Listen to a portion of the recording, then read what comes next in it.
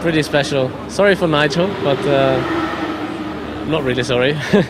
But yeah, I mean he obviously took 3 or 4 races less, but nevertheless it has been an incredible year for us, an incredible journey, and yeah, it's not yet over. So we've got another chapter tomorrow, and yeah, I'm very happy. I mean, it's hard to believe I didn't feel that happy yesterday, but this morning I was much happier with the car, how it felt, and it was more to my liking, let's say, and I was able then to go from there, improve, and throughout qualifying, getting familiar with the track, with the conditions, and was very happy with the runs I had in Q3, especially the last lap.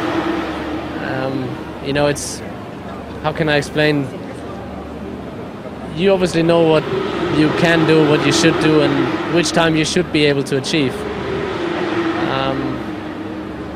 But when you cross the line, it doesn't matter if you see the time on your dash or if you have a look or not. You really know that that's it, or there was a little bit left here and there. And yeah, I was very happy with the lap I did today, and I don't think there was much left. So that gives extreme satisfaction, and then the only bit that can top this is when your engineer Rocky comes on my radio, and tells me that we've done it, and especially if you and others and more others kept talking about the possibility and so on. So to be honest, we didn't really think about that going into qualifying and going into the weekend, because I think generally if you try to set your target, trying to beat a certain number or beat statistics, I think you will always fail. So a good thing that we didn't, and now we're still here, so that's good. I think we're going to see a tremendous battle tomorrow. Mark's desperate to get this victory and secure second of the championship. Jensen thrives in the rain and the dry, and I can't imagine you're sick of winning even this season. What do you think we've got in store for our final race of the season? A lot. I mean, as you mentioned, a lot of potential for a good race.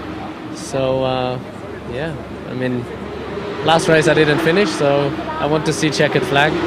I think the car feels great. We start from the front, and I think this place has always been different, special in many ways, and delivered great races even without DRS.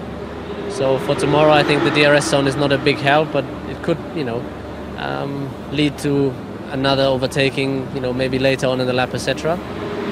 But yeah, with the rain on the way, we don't know how much it will be, when and where exactly. It's a pretty big place, Sao Paulo, so yeah, definitely there's a big chance, but car-wise, these days there's not much you can do, so I don't think we have a rain setup, but I wouldn't say that we have a setup that is not suitable for rain conditions, so should be okay.